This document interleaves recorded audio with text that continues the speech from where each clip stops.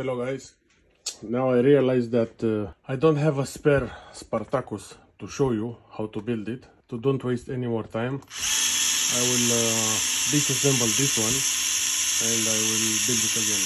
It really doesn't matter what type of hot end are you using, even if it's the new one that we have released, or a T-Volcano with a V6 heatsink, or a T-Volcano with Ender style heatsink. It doesn't matter. Whole process is the same.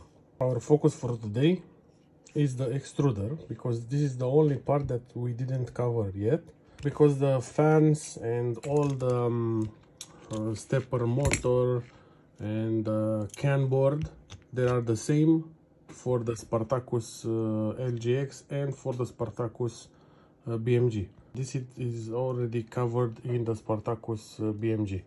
Now we will discuss about the Spartacus LGX and I will show you how to install it. First, we will use a 10mm PTFE tube. I like to use this blue one that it has 1.9 inner diameter and 4 diameters long. And I am taking a 6mm drill. I am putting it like this on one of the edges and I am screwing it a little bit just to form this shape here. And after that we will install it in the main extruder body. This is the main extruder body that we need to insert the heated insert here. And we will insert the PTFE tube here. This is the main body for the extruder, and here we will install 4mm heatset insert. After that we will take the gears and we will install them. And this, it will be nice if you lube a little bit the bearings with sewing machine oil.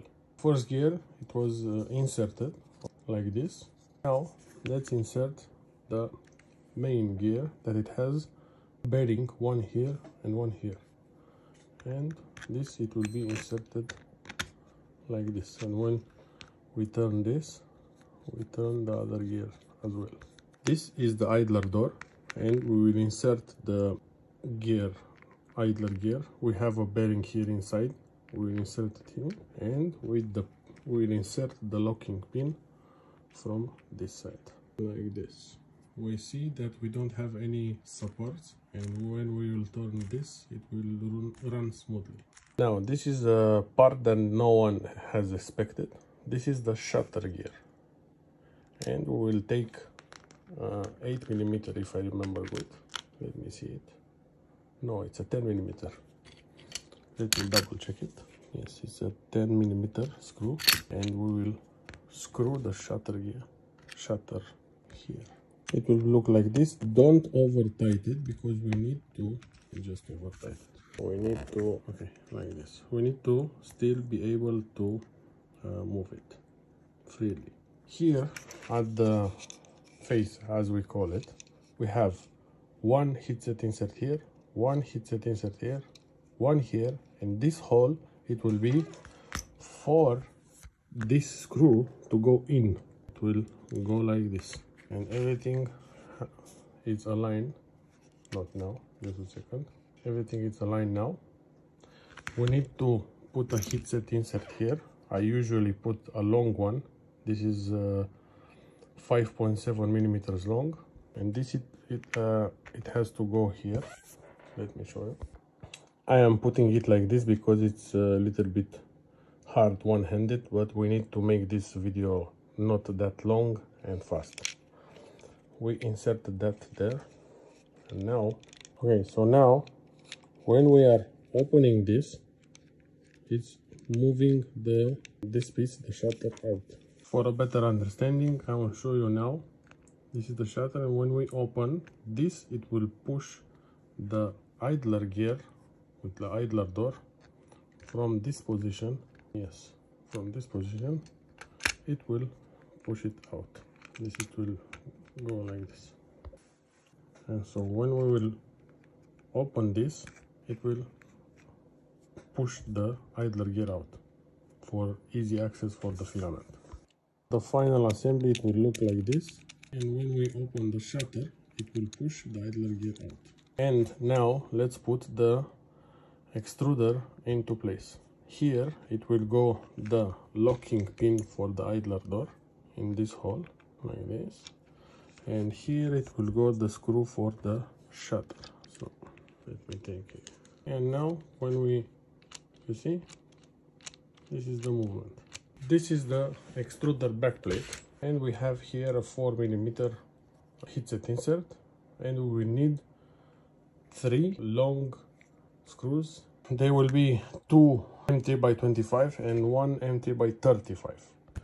It will be more easy when you are mounting the extruder back plate to get this gear out, and to be careful with the bearing in this hole to mount it, because it will be more easy to mount it like this, because here the gear is under this piece, so it will be more easy to mount them together in that place rather than putting this behind this. After we are checking if everything works as intended, this is screwing perfectly without any problems. And I forgot to tell you that before installing this, you need to put a short screw M3/8, or you can go M3/10, but an M3/8 it will be good for the securing the stepper motor. But you need to insert this screw here before mounting the backplate, because otherwise you will not have space. And this side you can put the screw later. We are getting this out, putting the screw and putting it back. And now with the screw in place, focus. With the screw in place, we can go further. Here 2 M3/25 and here up M3/35. This long screw is not only securing all the parts together, but also it will act like a safety for the releasing pin for this shutter. Let's see. I still need a hand. I think I already grabbed. Oh, I grab it with using only one hand. It's working perfectly, even though I don't have the perfect. You get the idea. And let's test the extruder. Now I will try to keep the gears locked and to pull this filament to see if it's locked. But you test it and tell me if the grip is good. If it's slipping the filament, you need to screw this a little bit more. The fans, you got the idea. You need to install the middle fan first, route under this fan the cable and get it out from here. It has a releasing place. Putting this back, and also this, routing the cable downwards behind the fan and getting it out from here. The stepper motor we are installing from this position, and it will lock in place like this. And here at the back we are installing the two inserts on this piece, and we are mounting standoffs in the insert, and after the can board again standoffs. The two par cooling fans, they are going in this port or this port, it doesn't matter, you can switch it in the firmware, but they are going in parallel in one of the ports. And the hot end fan with the, but I didn't install it in this case, with the can board fan, they are going in parallel in the other port. This with this in parallel and these two in parallel. I'm using these two pins for clicky, and here inside the second and the third pin for the X end stop. The heater is here. I didn't install on this printer because I was in a hurry. The two LEDs, they are going in this port, and this is this.